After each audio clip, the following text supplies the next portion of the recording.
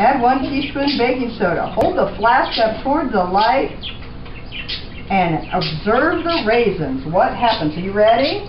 Okay. Ready. Wow! It's exploding! Coming! Look at that. That was pretty cool. Wait. Wow. Was that fun? Yeah. Well, hold on a minute. Let's do another one. Hold the flask up toward the light and look at the raisins now. What do you see? I don't see it. You see the raisins? Yeah.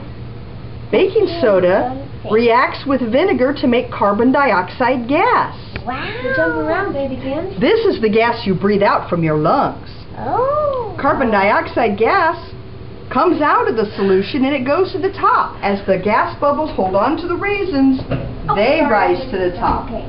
Once the raisins are at the top, the gas releases and the raisins go back down to the bottom. So the raisins go up and down and up and down and up and down and up and down. They get bubbles and the bubbles lift them to the top and they let go of the bubbles and they go back down.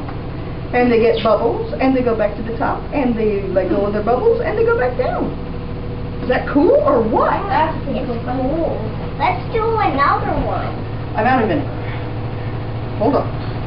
Let's do one without, that doesn't need vinegar then.